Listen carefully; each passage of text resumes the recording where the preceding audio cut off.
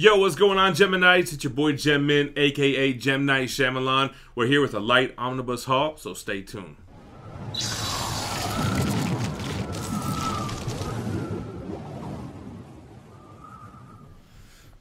Alright guys, so 3 books in today's haul. I was gonna wait for next week so we can kind of have a bigger haul, but I really wanted to go over this Amazing Spider-Man Omnibus, and we'll quickly touch on the 2 other books. First up, we got Venom by Donny Cates, trade paperback volume 2, which collects issues 7 through 12. I am super stoked to read this. I'll probably read this after this video and get a recent reads on deck. Donny Cates killing the Venom run, totally adding depth to the mythos and the character of Venom and the symbiotes. This was a $18 cover price, and yeah, man, we got it for, you know, significantly less on InStockTrades.com. All right, so here's what you get on the cover of the Donny Cates, Ryan Stegman, Iban, Coelho, Joshua Cassara. The Abyss is what this is called. You get your typical trade paperback, white spine. Here's the back here. Venom no more. Uh-oh. Let's take a look-see at some of the artwork. Looking like Stegman work right there. Very animalistic take on Venom. Oversight. I only read the first trade paperback. I am not caught up on these issues. So I know we had Null, the symbiote deity. So looks like we got Richard Reed, the Maker, going on. I'm interested to see what happens in this volume. And we'll do a review when I'm done. Next up, we got Nailbiter, Volume 3, the Murder Edition from Image Comics. I was going to hold off on getting Nailbiter because I have the other 2 deluxe editions. I never read them. The covers always kind of grossed me out, like nails being bit off. It's kind of gross. But I did a previews video, and everybody was saying that I should get Volume 3. It's the last volume. It completes the run. And that I would really like the series. So I got it, and I will definitely make an effort to jump into Nailbiter and give it a nice review, especially now that the story's done. The artwork looks pretty good, actually, flipping through. Let's take a look. So the last volume of Nailbiter, it looks like it's a little bit thicker than the other volumes. This is Volume 3. It collects Nailbiter issues 21 through 30, and the Nailbiter Hack Slash Short Special. This has a $35 cover price. This might be the DCBS variant. I don't know anything about Nailbiter.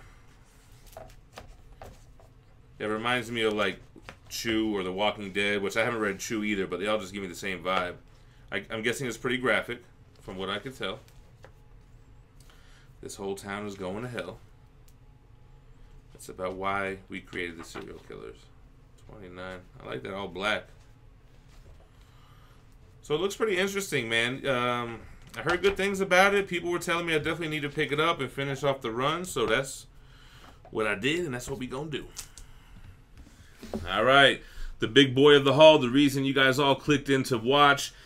We got another Spider-Man Omnibus. This is the Amazing Spider-Man by J. Michael Straczynski. This collects the second half of Volume 2 of Amazing Spider-Man. So after issue 499 of the original run, they decided to renumber starting at number 1, and it went on for, I want to say it went on for, 58 issues. Most notably out of that run, I would say, is the 9/11 issue with the all-black cover. This collects the second half of Volume 2. It's issues 30 through 58, and then it picks up where it left off with 500 through 514. So let me backpedal. I don't think it stopped at 499. It stopped at 4-something, and then after 58 issues was issue 500. Anyway, that was the first time we got a Spider-Man renumbering. So, J. Michael Straczynski, we have art by John Romita Jr., which can be kind of hit or miss, and Mike Deodato Jr. And I don't know if I've read these stories or not. I've read a lot of Spider-Man stuff, mostly Silver Age and 90s. It does have a cool wraparound cover. I flipped through the artwork, and it wasn't like, I don't know. It didn't blow me away. It looks like Deodato and John Romita have very different styles. Looks very early 2000s, late 2000s, I guess. But let's flip through it together, and we'll take a look. All right, so lastly, we have Amazing Spider-Man. Here's the dust jacket. They did an audible at the end, and they switched up the cover, which was originally going to be the J. Scott Campbell, I believe it's Amazing Spider-Man 50 cover. And I don't know why they changed that out at the last minute, but they did. And I don't know, maybe it's because that's a John Romita cover, and they didn't want to clickbait the cover with J. Scott Campbell, and he didn't really contribute to the book. I don't know. I just made that up, but it sounds plausible, right? All right. That's the dust jacket. As I teased before, you get a wraparound cover, which is a collage of Spider-Man fighting his rogues gallery. Got Venom, Kingpin, Morbius, Kraven, Molten Man, Green Goblin. What is that thing called again? J. Jonah Jameson and that, the Living Brain. Shocker, Carnage, Electro, Rhino, Hobgoblin, Doctor Doom, Doc Ock. What was that? The Ringmaster, Scorpion, Juggernaut. Who was that? Totem. Is that the Totem? I forget. More Mobius? Something like Mobius? I don't know. Mobius? Chameleon? Alright. What do we get in this book? This is what y'all came for. This is what the cover was going to be. They did the bait and switch.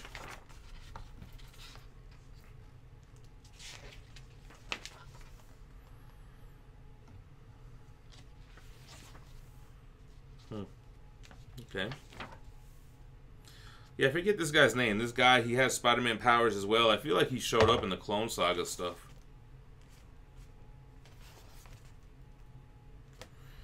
I don't love the artwork, man. From what I flipped through and what I'm looking at now, it's not my favorite Spider-Man work, but I'm always glad to add a Spider-Man Omnibus to the Gempire.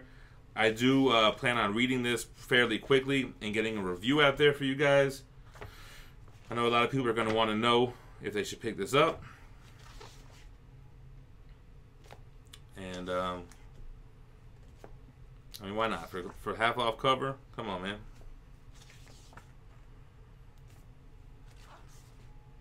Dr. Doom getting arrested. The binding is good on this book. No issues.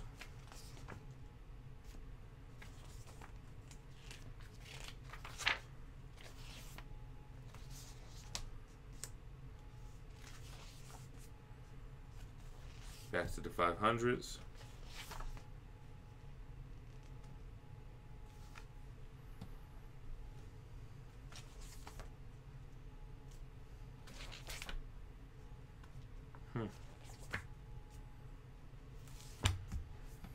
Alright guys, so that is a light omnibus haul for you guys. I hope you enjoyed it.